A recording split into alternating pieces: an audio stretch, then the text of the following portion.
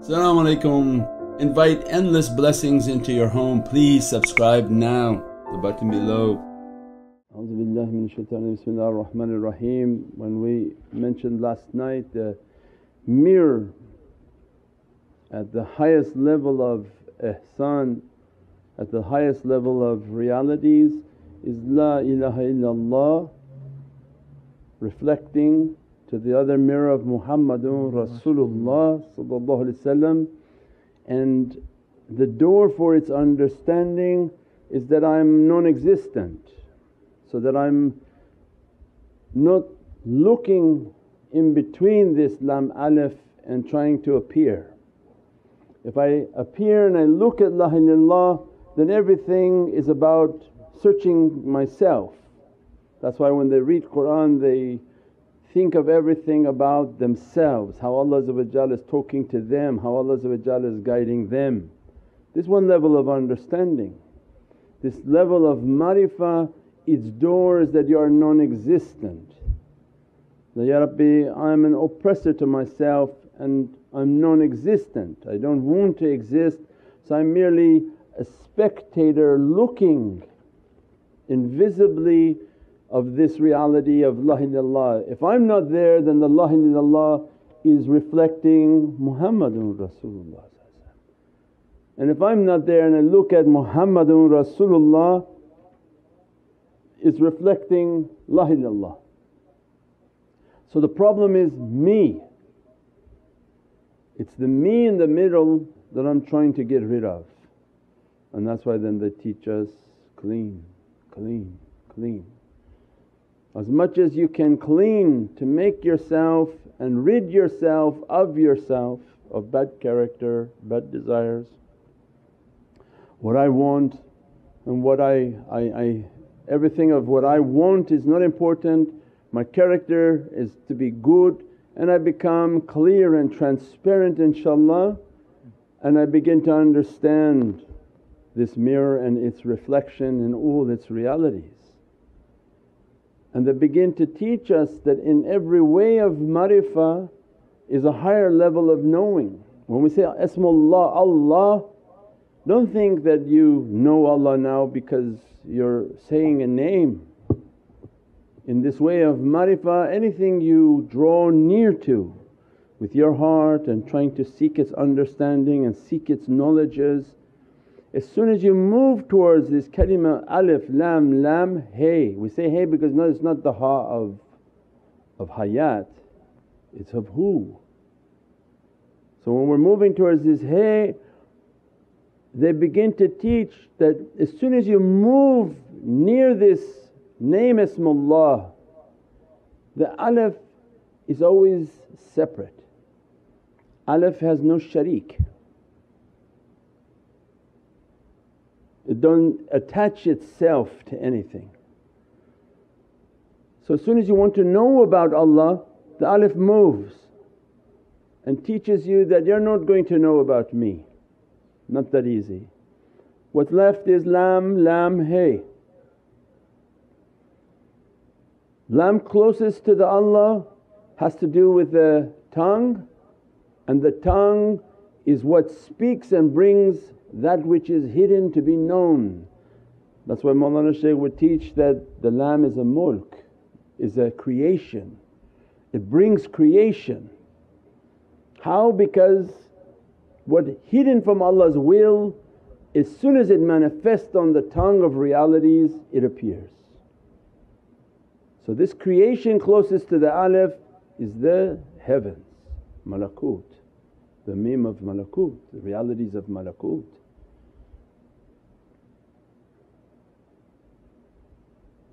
Alif, lam, that lam closest to the alif is heavens. The lam closest to the hay is the mulk and the creation of all the world of form, where they call the mulk. The creation of mulk is everything that is visible. Malakut, that which you don't see, but kulli shay, it's the power of everything, like the atomic reality for us to understand in our sciences. oh I'm here but you didn't really see me. Really? You just saw some guy with a beard and some clothes. But if you put me under a microscope, that's my reality. That's the reality that nobody feeds. Nobody can deal and destroy that energy. That's my energy reality. That's malakut. Higher than that is then in the heavens, that which you don't understand and which we don't comprehend. The hay is the guide, is the who.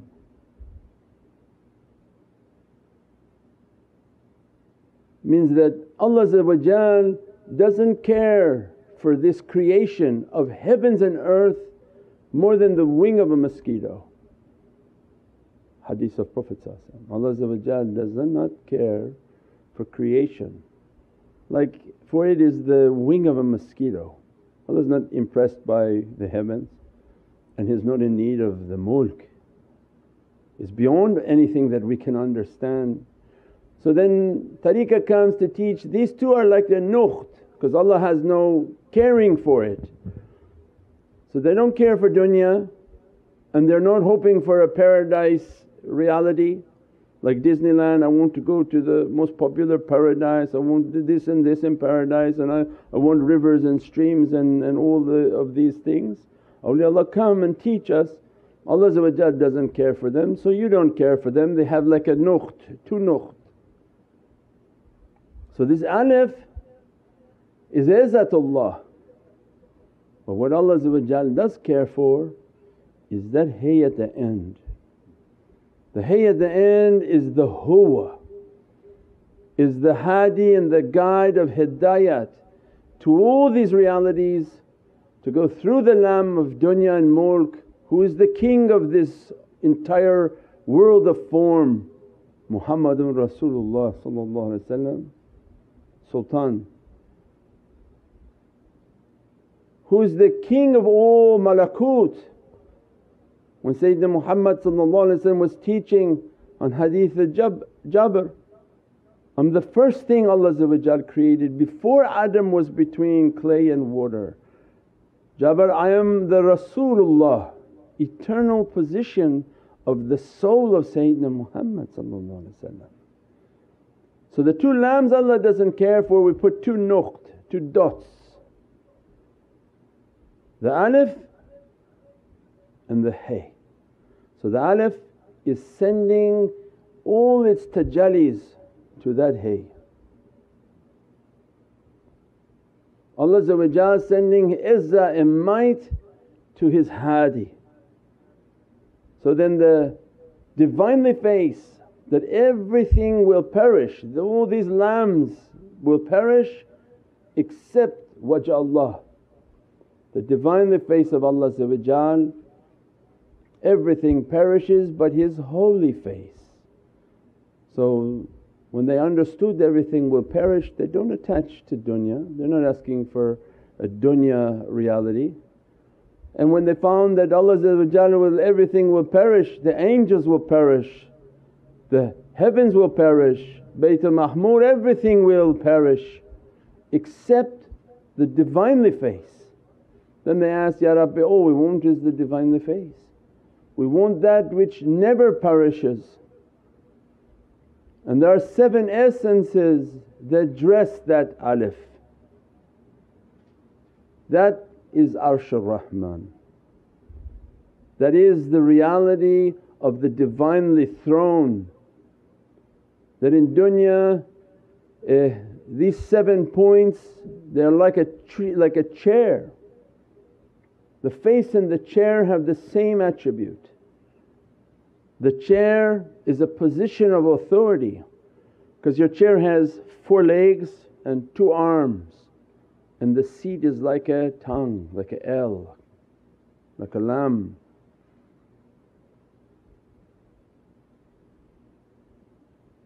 So the face is the chair of the Divinely Presence. There's no chair, but Allah speaks in similitudes. To give you an example, because we don't know from that reality, So describes that in your world of form you know kings, and the authority of a king is his throne.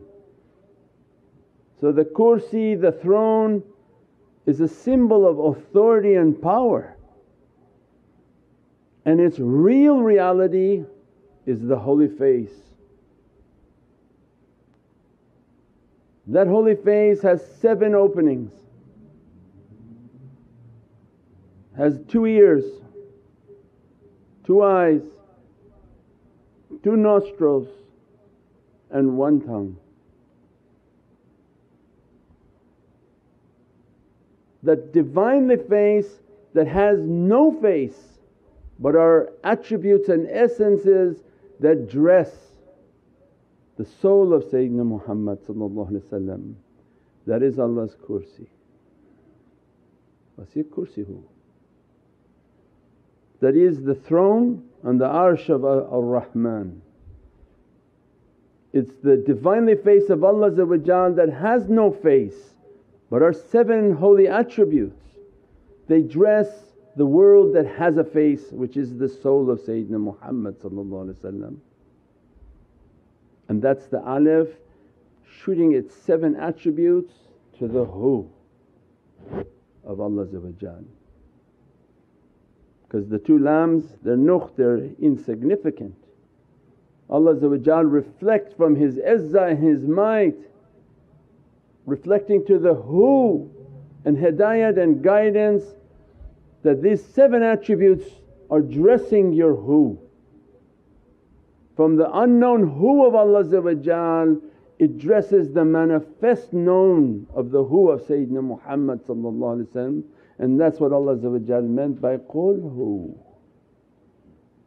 These are not about me and you. This is about Allah's ancient speech. Allah being the one speaking, Hu being the one spoken to. There's 2 in this sentence, Qul Hu, Qul to Hu. The one speaking is the might of Allah, Qul. The one spoken to, Hu. Izzat of Allah dresses that Hu. From that power and that reality Allah of these 7 attributes and essences, not even attributes, essences of the Hu. The name Allah is a understanding of all the names and attributes. Above that reality is the reality of Hu. Beyond the understanding of names and attributes is a pure energy. And when they breathe and do the zikr of Hu, they don't mention any other name that brings their energy to a lower level. So a very high level of energy and reality. That Hu is what dressing and blessing that reality, giving it its might and its power. These essences dressing the Hu.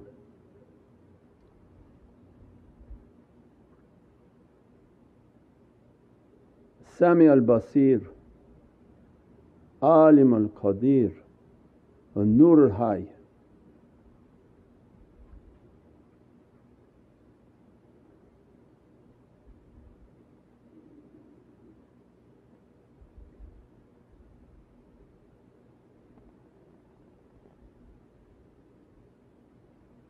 Al-Muqtar, Muqtadir. These powers that dressing and essences, these are 7 Divinely flames and essences that insan doesn't reach to, but they reflect to the reality of Sayyidina Muhammad's holy face. And that describes that reality, that neither sleep nor slumber overtakes him. Who? Allah describing the reality of the holy face.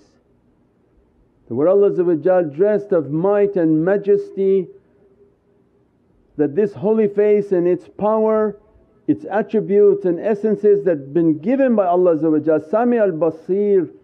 It hears to the perfection of all creation, and it's called Yasin because it hears complete with yaqeen.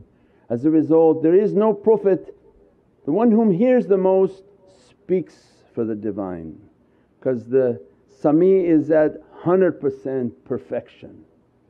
Lesser perfection never speaks, the greater perfection speaks.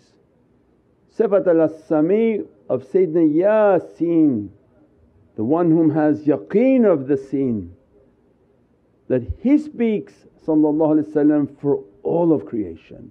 Not a Prophet and not an angel can reach to this maqam of Sayyidina Muhammad, all far below, not even anything comparable.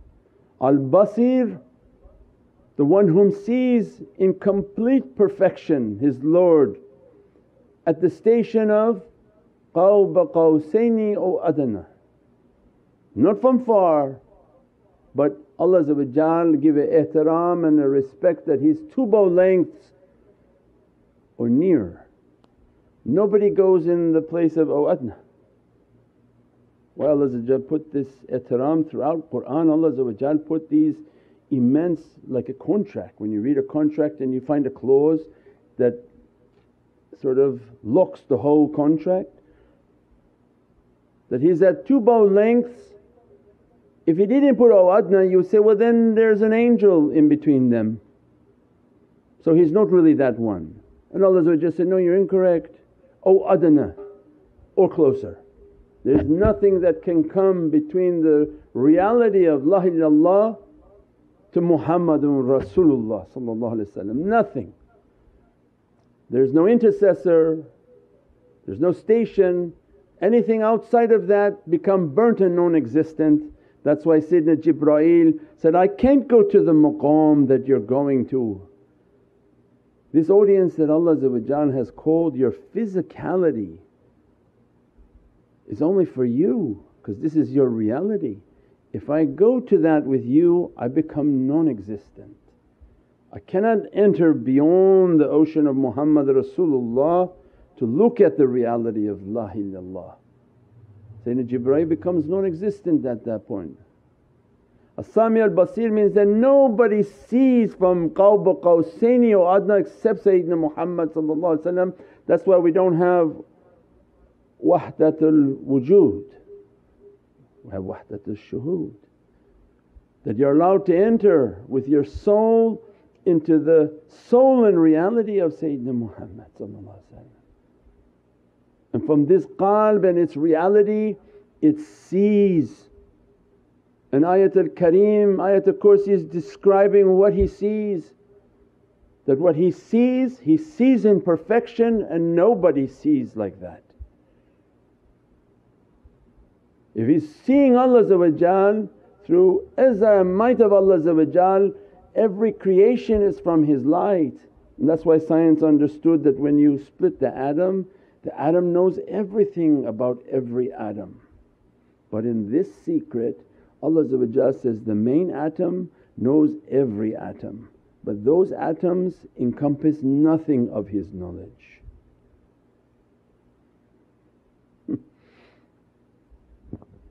So scientifically they could understand, but Allah gave them also another clue. The originating atom, man dha alladhi yashfahu, that nobody can intercede except, and nobody has the knowledge of what He encompasses, nobody encompasses the knowledge of what He encompasses.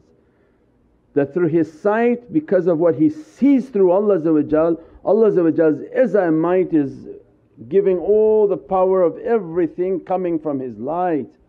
It's all created from Muhammadun Rasulullah. Every particle in existence is in the light of Prophet. It's not something our physicality can understand, but it's because it is Him, He sees through it all, and everything is from Him and He's in everything. Minhi wa minhum. It's all from me and I see through it all. He sees through the atoms of your wool, He sees through the atom of your cup, He sees through the atom of every air and particle and breath. He sees everything. It's from Him. How could something from somebody and science knows it and not be understanding of it? And this is what Allah meant, that He doesn't sleep, He doesn't pass out. These are the realities of the soul, and He's ever vigilant over everything that His light has been, everything made from His holy light, all made in truth, all made from that reality, and He's ever vigilant over it. Because it's from Muhammadun Rasulullah, and none encompass from it its knowledge except what He allows. None can intercede for it without His permission. It's His light. How can you intercede or claim to have an intercession if Sayyidina Muhammad is not permitting you?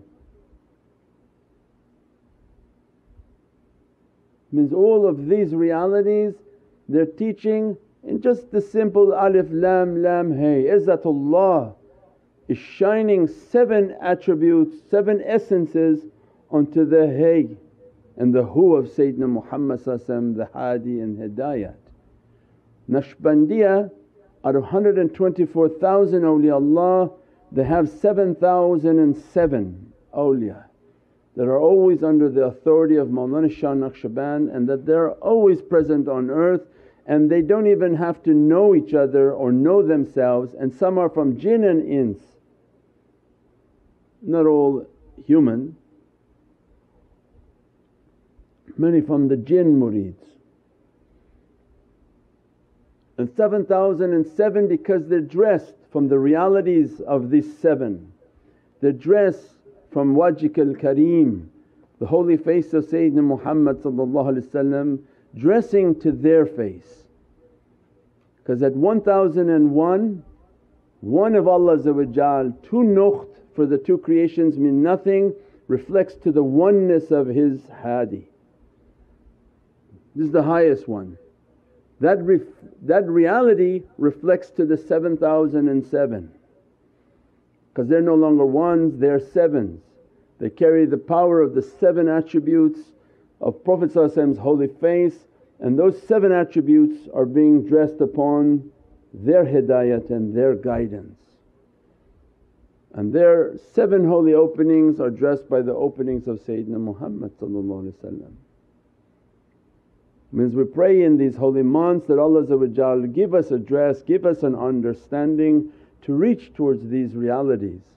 These realities have to be written and not recorded. We already record everything. You have to write with your hand and your finger, not record. It doesn't do anything for you. We spent 25 years in this path. Those whom recorded, they gained absolutely nothing from its understanding. Those who wrote, they became custodians of the reality, because what they write, it will be burned into their heart as the holy scribes of the Muhammadan haqqaiqs. What they write will be burned into their heart and written upon their kitab, not written upon Apple. You're not trying to glorify your iPhone, but if you don't have an ihtiram and don't care for the reality, you're not a scribe. You can think you understand it all, it doesn't make a difference for them. But this way is to understand that these haqqaiqs and reality of Sayyidina Muhammad are never to drop the floor. These are realities that are unimaginable in the power to the soul. What they take from it they grab, as soon as they write it, it be written into their kitab, so that the angels that actually had to write what they wrote, their stations change. Because the angel who only writes your bad deeds, that's a small level angel. But the angel that writing all the haqqaiqs of Sayyidina Muhammad, the angel knows its weight. Alam bil qalam, the angel knows what type of weight those realities have, and that's what Allah alam bil qalam. that I taught them by the reality of that pen, the angel is changing, the angel is becoming dressed by its realities, the soul is being dressed by its realities. As a result, it's a paradise soul walking on this earth. As a result, all their food, all their sustenance, all their rizq, everything is under heavenly command, not dunya. There's one whom from paradise and the sultanates of paradise is walking the earth, and every food and drink and sustenance and reality is flowing to them through this sultanate of Sayyidina Muhammad.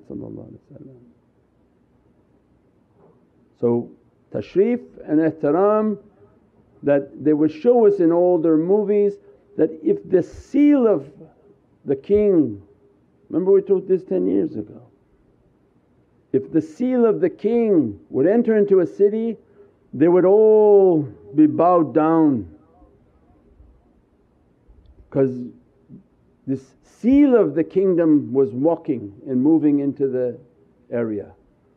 They would show respect, and these movies used to teach people how to respect. Why? Because they respected the king. You didn't need the presence of the king, you needed to just have a ihtiram just for anything from the king. Anything from the kingdom, they were incomplete. Just the seal of the kingdom would move through the city and everybody was in complete obedience. Imagine if the king comes. So means then these teachings are to prepare us for that reality. If a reality is coming from the kingdom of Sayyidina Muhammad and it came and went through your ear with absolutely no benefit, then pity upon you, for you did nothing with it. And we have friends that were doing 25 years of Shaykh Nazim Sohbats on cassette recorders. Where is that now? Did you ever think cassette recorders were going to finish? They had cassettes and cassettes and cassettes, cassettes and cassettes, and I always go, God, and I said, like, if we want to remember one thing, how are we going to find it in all these 50 cassettes you have? Because they were coming and trying to teach us tariqah at the beginning. Oh, I have all these cassettes from London, Shaykh Nazim talked on this, talked on this. You could spend hours trying to find which talk on this cassette was what he did. But no, we were trained differently. Have a book, write. Because in each book, this was this year, this was Ramadan, this was this, and this was that reality. I can pull my book, flip through it and say, this is what Mawlana Shaykh was teaching. And because I wrote it, Allah burned it into the heart. But if I heard it on my iPhone, well, that has nothing to do with it. Allah didn't say, Alam bil iPhone into your ear.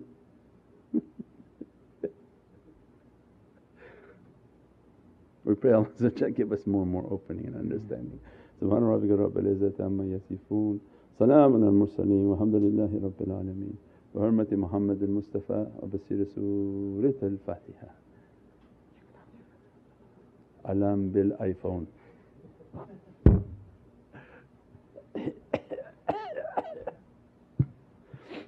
InshaAllah biniyat khatm khawjgan.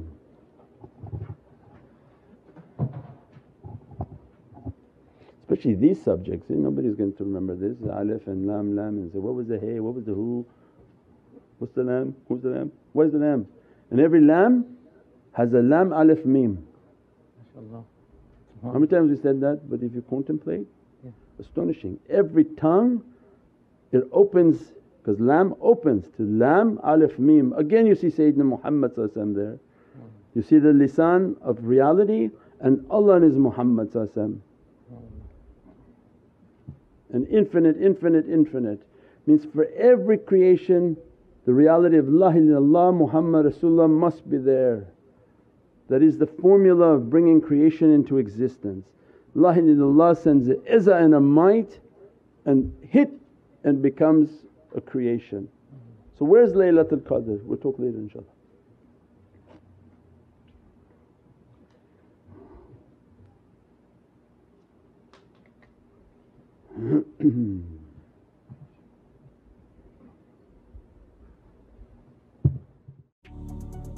Welcome to Muhammadan Way YouTube channel, your premier destination for videos on Sufi spirituality, classical Islamic teachings, and realities of the soul. With a library of over 1,000 videos and new titles uploaded weekly. Join us to discover true meaning and inner peace in our often troubled world. Click the link now to subscribe.